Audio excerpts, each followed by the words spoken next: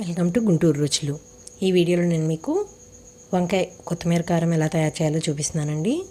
ఇది చాలా తక్కువ ఇంగ్రీడియంట్స్తో చాలా ఈజీగా అయిపోయేదండి. ఇది ఎలా తయారు చేయాలో ఇప్పుడు నేను మీకు చూపిస్తున్నాను. ముందుగా స్టవ్ ఆన్ చేసుకొని పాన్ పెట్టుకోవాలండి.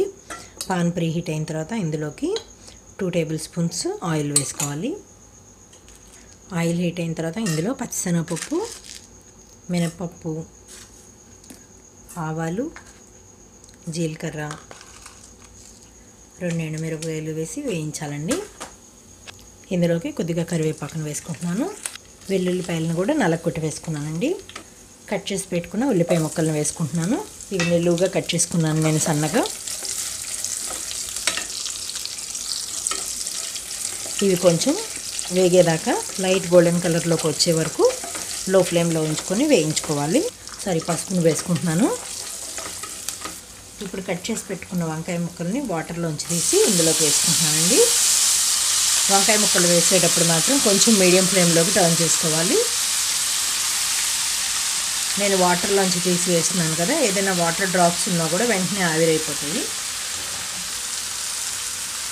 కొంచెం సాల్ట్ వేసుకుంటున్నానండి.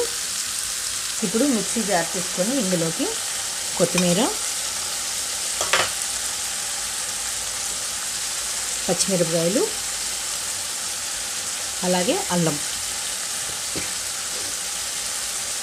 ఇందులో కొంచెం జీలకర్ర తీసుకొని కొంచెం గ్రైండ్ చేసుకుంటున్నాను. మనం మీడియం ఫ్లేమ్లోనే ఉంచుకొని వేయించాలండి ఇది వంకాయ ముక్కలు వేసిన తర్వాత. ఎందుకంటే మనం సాల్ట్ కూడా వేసాం కదా, లో ఫ్లేమ్లో ఉంచుకుంటే ఆ నీరుకి ముక్కంతా కూడాను గ్రేవీ లాగా వచ్చేస్తుంది. మనకు పొడి పొడిగా కూడా రావాలి ఇక్కడ. అందుకే మీడియం ఫ్లేమ్లోనే ఉంచి వేయిస్తున్నాను. ముక్క వేగిపోయిందండి. ఇంకొక 2 నిమిషాలు ఉంచిన తర్వాత నేను ఈ కొత్తిమీర కారాన్ని ఇందులోకి వేసుకుంటాను. వేగిపోయింది. ఇలా గ్రైండ్ చేసి పెట్టుకున్నానండి. కొత్తిమీర, అల్లం, కొత్తిమీర, అల్లం, జీలకర్ర, పచ్చిమిర్చి, దీన్ని ఇందులోకి వేసుకుంటున్నాను.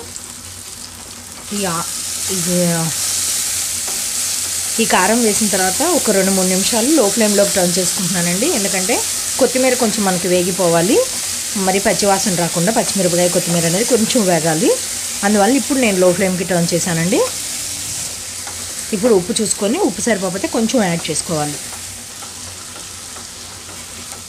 ఇలా మధ్యలో కదిలిస్తూనే ఉండాలండి, లేకపోతే కొంచెం మాడిపోతుంది కింద.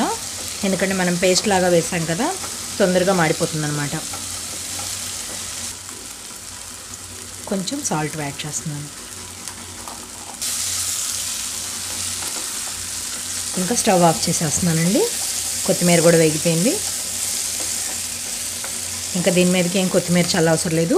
ఆల్రెడీ మనం ఇప్పుడు కొత్తిమీర కారమే కాబట్టి తీసుకున్నది. వంకాయ కొత్తిమీర కారం రెడీ అండి. ఇది వేడివేడి రైస్లోకి చాలా సూపర్గా ఉంటుంది. అలాగే మనం రసం కానీ సాంబార్ కానీ పెట్టుకున్నాం అనుకోండి, దానికి సైడ్ డిష్గా కూడా చాలా బాగుంటుందండి. ఇందులోకి నేను డ్రై కారం అనేది అసలు వాడలేదు, రెడ్ చిల్లీ పౌడర్ అసలు వాడలేదండి. మీరు ఒక్కసారి కానీ ట్రై చేయండి. మీకు కానీ నచ్చింది అనుకోండి, మా వీడియో సబ్స్క్రైబ్ చేసి షేర్ చేయండి, లైక్ చేయండి please. Thank you for watching.